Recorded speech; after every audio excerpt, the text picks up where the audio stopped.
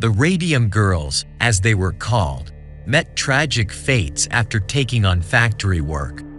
They painted watch dials with a thin brush, and the radium paint caused the dials to glow in the dark. At the time, radium was considered safe, and they were consistently told that their work was perfectly safe. The girls were needed because their small hands allowed them to carry out the delicate task. To paint the numbers, they used a special technique. After each number was painted with radium, they put the brush tip between their lips to compress it, allowing them to apply the material precisely for the next number. A girl could paint up to 200 watch dials in a single shift, and during the painting process, they absorbed a significant amount of radium into their bodies. It's hard to understand today how a radioactive substance could have seemed safe back then. However, many people were quick to capitalize on this new discovery. Radium was used in drinkable products, toothpaste, bath salts, and foods. Radium was initially thought to be harmless because its half-life is fast. Perhaps the wildest idea of them all was William A. Bailey's radium-infused paper, which was meant to be attached to testicles to increase fertility. Unfortunately, the inventor believed in his creation, used the paper sheets himself, and eventually died from cancer. In this context, it's no wonder the Radium Girls worked carefree. They enjoyed the glow so much that they tried to take advantage of it. They wore their best clothes to work, which would be covered in radium, making them irresistible while dancing at night. They even painted their teeth with the substance, causing their smiles to glow as well. Their skin was exposed to the radium, and they inhaled the radium-laden paint. It's no wonder that the effects of radium exposure soon became apparent in their bodies. Radium turned out to be far from harmless. It was, in fact, very dangerous, especially with continuous exposure. Marie Curie and other scientists experimenting with the substance also died from exposure. It wasn't long before the Radium Girls began to experience its effects.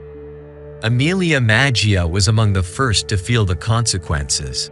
She experienced toothaches, leading to multiple extractions, but the extraction sites never healed and turned into ulcers. Eventually, the woman's entire lower jaw had to be removed, and finally, the girl nicknamed Molly bled to death. Doctors didn't understand what had happened and incorrectly attributed her death to syphilis. Over the next 2 years, more girls experienced the same symptoms. The Radium Luminous Materials Corp., which operated the factory, denied any connection between the work and the health issues. However, by 1925, pathologist Harrison Martland confirmed that radium exposure was causing the girls' bodies to disintegrate from the inside. Despite this evidence, the factory continued to deny responsibility. The Radium Girls, knowing their days were numbered, sought legal representation. Many settled out of court, using the compensation for their own funerals. Catherine Wolfe Donahue was the first to win a lawsuit in 1938, but by then, many more women had fallen ill due to the hazardous work. Among the fortunate few was May Keene, who only worked in the dangerous factory for a few days. She didn't like the taste of the paint and refused to put the brush in her mouth. After a few days, her supervisor asked her if she wanted to continue working with them, as it was evident she did not enjoy her job.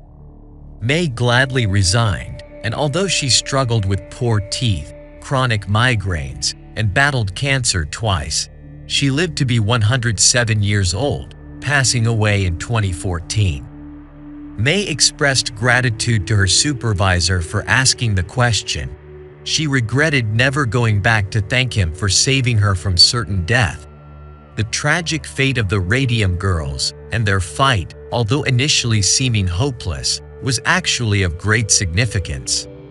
If they hadn't stood up for themselves in this way, workplace safety regulations might not be as strict as they have become. Their struggle and sacrifices helped to pave the way for better worker protections and awareness of the dangers associated with handling radioactive materials.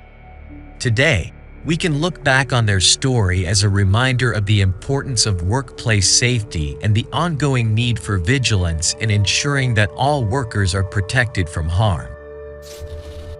Thanks for watching. If you enjoyed this video, don't forget to like and subscribe to our channel for more content like this. And be sure to hit the notification bell so you don't miss any new uploads. We appreciate your support and hope to see you again soon.